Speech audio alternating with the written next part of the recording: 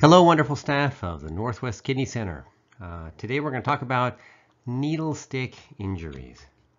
This is a common problem in dialysis units. In one study in Hungary, for example, 83% of workers had at least one needle stick injury during their professional career. Needle stick injuries are also underreported. In another study from Nigeria, 40% of the dialysis staff had a needle stick injury in their career, but only a third of those actually reported it to their manager. There are three objectives to today's talk. Understand the risks of acquiring infection following a needle stick injury. Be familiar with the pathogens that can be transmitted by needle stick injuries. And most importantly, know what to do if you get stuck with a needle. Let's begin by discussing the pathogens that can be transmitted to a healthcare worker through exposure to blood, or the so-called blood-borne pathogens. There are many pathogens out there that can be transmitted to healthcare providers following exposure to blood or body fluids. The most important of these are hepatitis B, hepatitis C, and HIV. Today we'll focus on the transmission and prevention of these three viruses, although it's important to recognize that there are more than 30 different pathogens that have been documented, occupational infection hazards following exposure to blood or body fluids in healthcare personnel. The main occupational risk for acquiring a blood-borne pathogen is a percutaneous sharps injury with a contaminant object, so like a needle injury. The CDC estimates that there are about 385,000 sharps-related injuries that occur annually among healthcare professionals in hospitals and other medical institutions, but this is probably an underestimate because underreporting of exposures is a big problem, even in institutions that provide easily accessible reporting systems. Nurses have the greatest risk for needle stick injuries, and it's highest in dialysis units. So hemodialysis healthcare workers are twice as likely to sustain a high-risk needle stick injury than nurses and techs in other settings. Why do needle stick injuries occur? Well, a whole bunch of reasons. But in a study conducted at 5 academic medical centers, fatigue associated with long work hours and sleep deprivation was associated with a threefold increased risk of needle stick injuries. In other words, we work long shifts, we get tired, we make mistakes. The healthcare facilities where we work have a responsibility mandated by OSHA to undertake measures to reduce occupational exposure to blood-borne pathogens. So of course, they have to provide us with personal protective equipment, including gloves and face shields. We should be using needles with guards as we do at our dialysis unit. Of course, we should have sharps containers that are impervious to needle pokes. And of course, we should always employ what we call standard, or formerly known as universal precautions, when taking care of all patients. We should assume that all patients have every infection under the sun and take the utmost precautions in every patient that we work with to avoid needle stick injuries. So if you get stuck with a needle, what exactly is your risk of acquiring an infection? So a healthcare professional's risk of acquiring infection as a result of occupational exposure depends on several factors. One of the most important ones is the prevalence of the infectious agent in the general population. So for example, dialysis patients have a much higher rate of hepatitis C than the general population. So the risk of hepatitis C transmission in a dialysis unit is higher, say, than at a hospital or other clinic.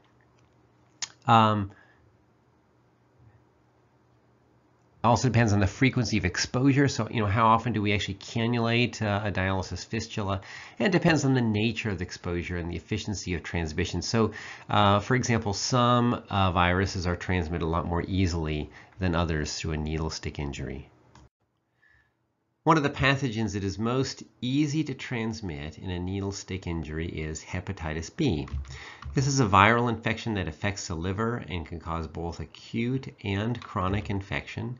It's transmitted by exposure to infectious blood or body fluids. Fortunately, the prevalence, which used to be really high in dialysis units, has fallen ever since vaccination was made available in 1982. How easy it is to transmit the virus depends on whether or not the donor or the patient with the hepatitis B has both the presence of hepatitis B surface antigen and something called the hepatitis B envelope antigen, which is another envelope protein that is expressed during rapid replication of the virus. So if you have a lot of envelope antigen in your blood, this is a virus that is frequently replicating. So those who have both the antigen, surface antigen as well as the envelope antigen are most infectious. So what is the risk of hepatitis B from a needle stick? Well, the rate of seroconversion, that is actually developing serologic evidence of hepatitis B infection, can depend, as I said, on the presence or absence of the envelope antigen. So if you have both the surface antigen and the envelope antigen present in the donor patient, then the risk of seroconversion is anywhere from 1/3 to 2/3. So if you get poked with one needle, then you've got anywhere from a 37 to a 62% chance of acquiring hepatitis B. On the other hand, if you only have the presence of hepatitis B surface antigen in the patient and not the envelope antigen, the risk is lower, about 23 to 37%. But still, over a third of healthcare workers who get picked by someone with hepatitis B surface antigen in their blood will serologically convert to hepatitis B. What's the risk of clinical hepatitis? That is, having symptomatic clinical disease like with jaundice and other symptoms. That's 22 to 31% if the source patient has both hepatitis B surface antigen and envelope antigen, or it's 1 to 6% if the source patient has only the hepatitis B surface antigen in the blood.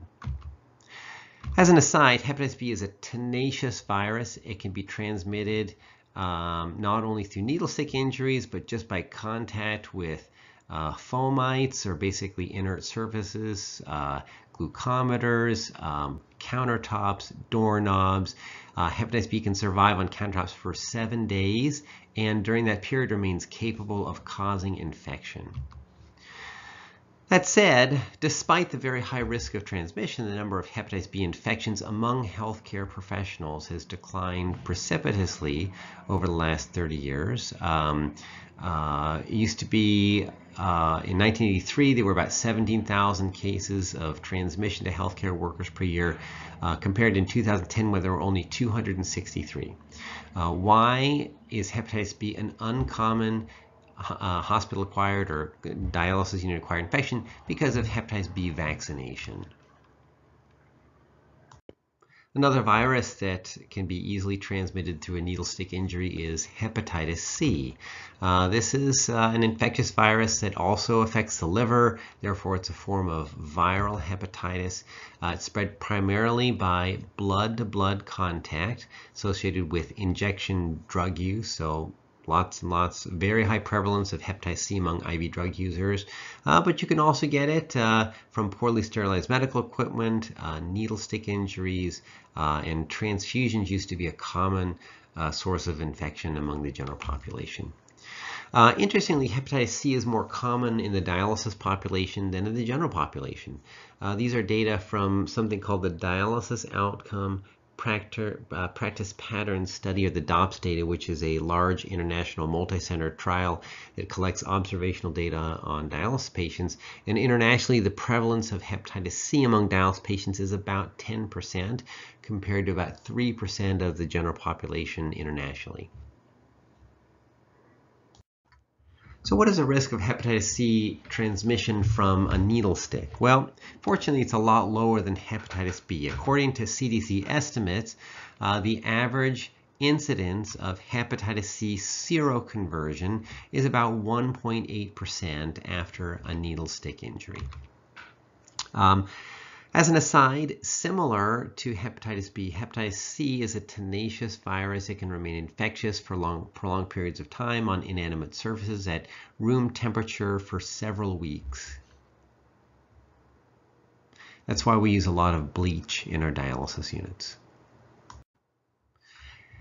A third important virus that can be transmitted from a needle stick injury is the human immunodeficiency virus. There are actually two species of lentaviruses, which are a subgroup of the retroviruses that can affect humans. And over time, they wear down the immune system to the point that people develop a condition called acquired immunodeficiency syndrome, or AIDS. And that's a condition in which there is progressive failure of the immune system, allowing for patients to succumb to opportunistic or unusual infections as well as cancer. Without treatment, the average survival for a patient with HIV is about 9 to 11 years, depending on the subtype. So what's the risk of acquiring HIV infection from a needle stick? Well, like hepatitis C, it's a lot lower than hepatitis B. And in part, it depends on the type of exposure. So if someone gets poked with a needle from a patient who has a really high viral load, so lots of virus, high concentration of virus in the blood, and it's a large volume needle, so there's a lot of blood in the tip, and they get poked deep in the skin, the exposure is deep, then that's a high risk situation. So the healthcare professionals at highest risk for transmission are those who've been inoculated with blood from a source patient who is not on suppressive antiretroviral therapy, and in particular has a detectable viral load. Still, the overall risk of transmission in the United States is low. According to CDC data, between the years 1985 and 2013, there were 58 confirmed and 150 possible cases of occupationally acquired HIV infection.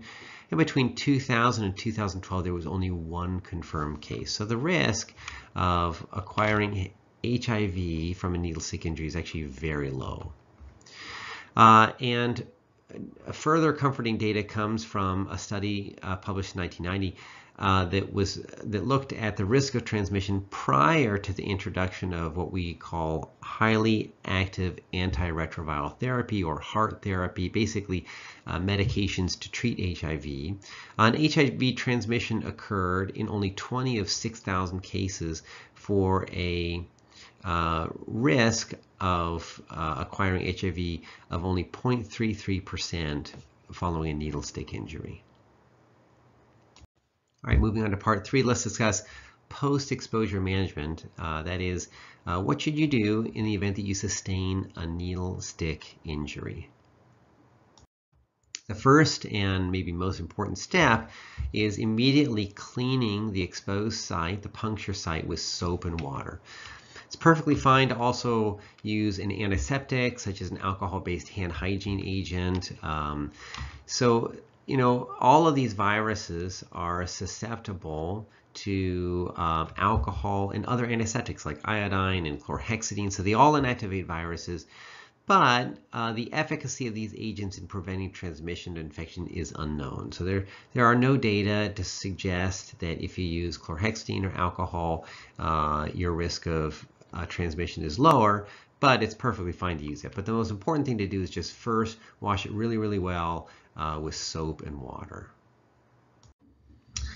The next step is to report the injury to nurse manager, and then obtain information about the person who got poked with the needle. So specifically, you want to record the date, the time, and the body location of exposure. And then you want to look at when that healthcare professional was vaccinated with hepatitis B. Specifically, did that person complete the series? And more importantly, did the person respond to the vaccine? So that's why we check a post-immunization quantitative titer. So it's really good to know if you responded to the vaccine series and what your titer was. And it's also good to know if you've ever been tested previously for hepatitis B or HIV or hepatitis C virus. And then finally, because you got poked with the needle, it's good to know your tetanus immunization status, because every 10 years we like to give a tetanus toxoid vaccine. The next step is to obtain information about the source patient. So you want to know the person's hepatitis B and C status, and that's useful because that's something that we check. Well, hepatitis C we check annually, hepatitis B we check every 6 months. We actually don't check HIV routinely, and so that's not readily available information at our dialysis unit, unfortunately. Now, if the healthcare professional completed the 3-dose vaccine hepatitis B series and responded such that his or her hepatitis B surface antibody was greater than 10 milli-international units per ml, then that person is immune. There's almost no chance of getting hepatitis B through needle stick injury, so you really only need to check the donor patient for hepatitis C and HIV. But if we don't know whether or not the healthcare professional mounted an appropriate antibody response, then you want to check the patient for hepatitis B surface antigen as well. The next step is to consider administration of the hepatitis B immunoglobulin, which would have to be done in an emergency department. So if you get a needle stick injury and you're not sure if you responded to the vaccine series, it's not documented, you don't have your records, and you are working with a patient who might have hepatitis B, which could be anyone, particularly, of course, if you're working in the Hep B isolation area, although in that case, you probably should have known your hepatitis B responder status. But even in the general population, dialysis population, someone, we check them every 6 months for hepatitis B surface antigen, but if they went out and did IV drugs or something like that, they could acquire hepatitis B in the interim. So basically, we have to assume that someone has hepatitis B. And so if you don't know whether or not you're immune, then you have to go to the emergency room for administration of hepatitis B immunoglobulin. Basically, it's a human immunoglobulin that's used to prevent the development of hepatitis B, and it's used for treatment of acute exposure to hepatitis B surface antigen. It's indicated as post-exposure prophylaxis for people at risk of developing hepatitis B through exposure, and it does a good job of providing temporary immunity by the transfer of immunoglobulins to hepatitis B surface antigen, and it lasts for 3 to 6 months. It's typically given intramuscularly, and you can have local reactions as well as systemic reactions of malaise and headaches and muscle pain and nausea and stuff. The hepatitis B immunoglobulin should ideally be administered within 24 hours exposure, but if it's not possible, it can be given within 7 days. It's estimated to be about 75% effective in preventing hepatitis B infection. And as I said, administration depends on the patient status and the healthcare professional's immune status. So if healthcare professional is immune to hepatitis B, they certainly do not need it. If the patient is documented hepatitis B surface antigen negative, then you do not need to give the hepatitis B immunoglobulin. So to recap, if a healthcare professional is immune to hepatitis B, so has a documented hepatitis B surface antibody greater than 10 micro-international units per ml, then the hepatitis B immunoglobulin is not needed. When is it needed? Well, if the patient has hepatitis B surface antigen and the healthcare professional is not immune, either didn't respond or unknown if he responded or was never vaccinated, then the healthcare professional should receive 2 doses of hepatitis B immunoglobulin 1 month apart. So we'd send the healthcare professional to the emergency room, they get 1 dose, they get a follow-up dose a month later, and then that person should be checked for hepatitis B 6 months after exposure to see if there's evidence of serologic conversion. Now, if the patient does not have hepatitis B, so we check them, no hepatitis B, and the healthcare professional finds out that he or she is not immune, say didn't respond to the initial vaccine series, then the healthcare professional should be revaccinated, and then you retest them for hepatitis 1 to 2 months later. And if 1 to 2 months later the hepatitis B surface antibody is still low, then you should basically complete the series, give them 2 more hepatitis B shots over a 6-month period. There's always a risk of acquiring hepatitis C in a dialysis unit, particularly through a needle stick injury. First step is to check the patient for hepatitis C, and that's something that we do annually in our dialysis patients. But they would need to be rechecked again, particularly if they are known to use intravenous drugs. We would also check the hepatitis C virus RNA level, which tells you whether or not they have active virus in their bloodstream. We, of course, would check the healthcare professional for a hepatitis C antibody, preferably within 48 hours after exposure. And again, this is typically done in the emergency room. If the patient has hepatitis C, then we're going to check the healthcare professional at 3 to 6 weeks, and again, 4 to 6 months after exposure. When would we expect a healthcare professional to seroconvert? Well, it typically takes 8 to 11 weeks after the initial exposure. There are some very good direct acting antivirals against hepatitis C these days. They're like 95% in curing chronic hepatitis C, but at present there are insufficient data to recommend the use for post-exposure prophylaxis. I think this may change in the future, but currently we don't give people hepatitis C virus antiviral medication when they've been exposed to someone with hepatitis C. If the healthcare professional develops hepatitis C, then they would have to be referred to either an infectious disease specialist or a gastroenterologist for treatment of the hepatitis C. And as I said, we have very good direct-acting antivirals to treat hepatitis C these days. There's always a risk of HIV transmission from a needle stick injury. And unlike hepatitis B and hepatitis C, we don't routinely check people for HIV. So undoubtedly, some of our patients have HIV and they've just never been tested and we just don't know.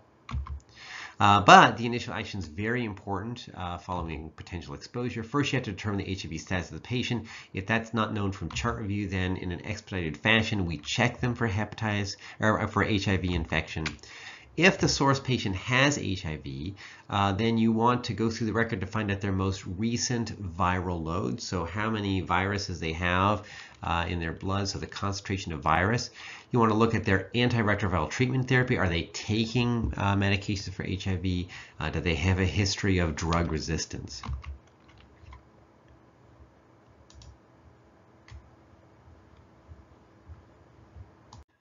Unlike for the hepatitis C virus, we have very good post-exposure prophylaxis medications, or PEP, that we administer to healthcare professionals after a needle stick injury.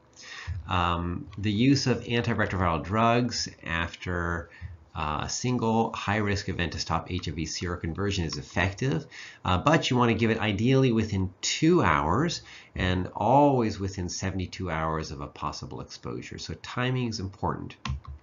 There was a study published years ago that showed that a medication called zidovudine alone, just by itself, reduced the risk of HIV infection after needle stick injury by 80%. And these days, we have much more effective current multi-drug regimens that are likely much better in preventing infection. They're better tolerated, and they are the current standard of care. If the testing of the source patient is delayed for whatever reason, then you should just start someone on post-exposure prophylaxis while awaiting the test results.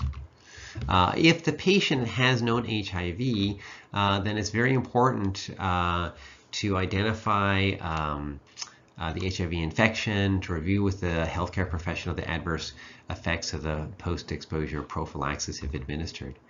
You want to check the healthcare professional for HIV at baseline and then at 6 weeks and again at 4 months.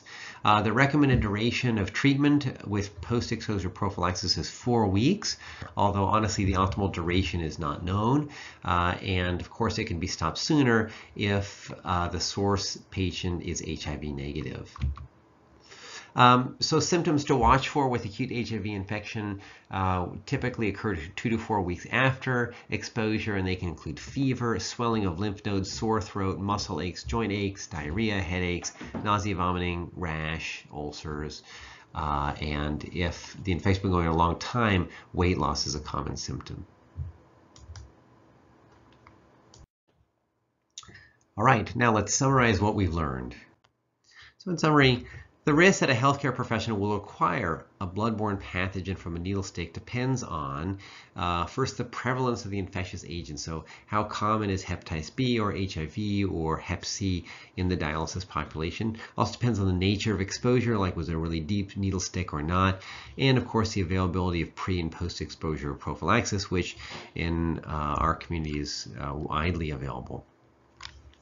Pre-exposure prophylaxis is available for hepatitis B, i.e. immunization. So all healthcare professionals should be immunized against hepatitis B virus.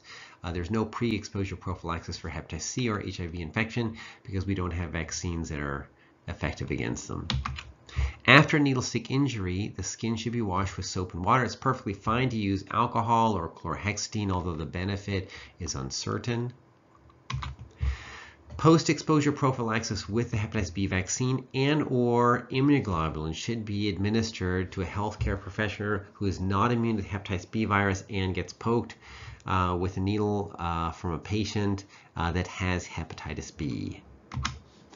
Antiretroviral medication should be given to healthcare professionals if the patient has HIV or if the HIV status is unknown. So we just assume everyone has hepatitis B. If you get poked with a needle, you should go to the ER and you should receive antiretroviral medication until the HIV status of that patient is clear. And finally, there is no post-exposure prophylaxis for persons exposed to hepatitis C blood. But we do have very effective treatments. So if you have the misfortune of acquiring hepatitis C from a needle stick injury, 95% of the time we can treat it with a very effective course of medication.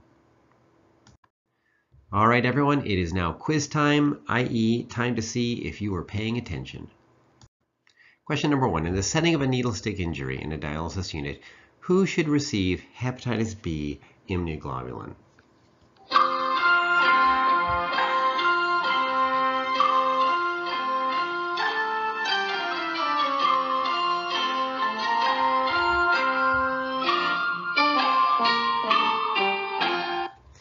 That's right. A healthcare professional who is not immune, or if the immune status is unknown, and if the patient's hepatitis B virus status is positive.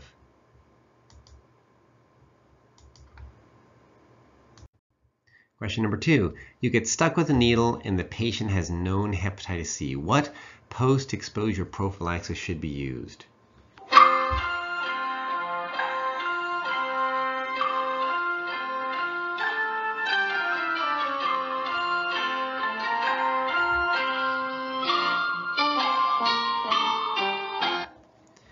That's right. There is no post-exposure prophylaxis for hepatitis C.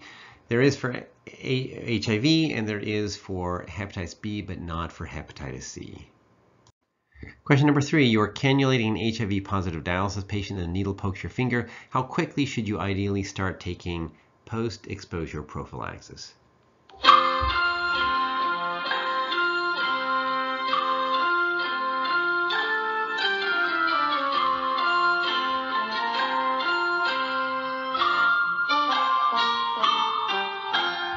That's right, within 2 hours. So it's one of those situations where you don't pass go, you just go straight to the emergency room, you explain the situation, and they give you a prescription for the antiretroviral therapy. Question number 4. You suffer a needle stick injury, your coworker tells you to suck your finger wound. What do you do?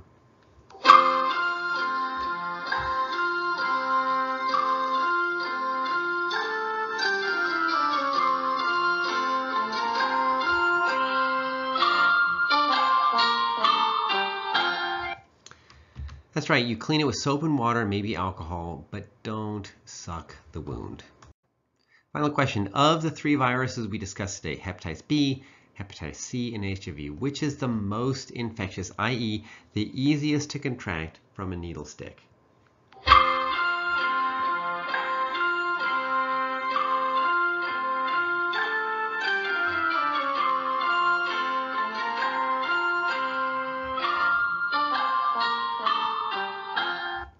That's right, hepatitis B by far.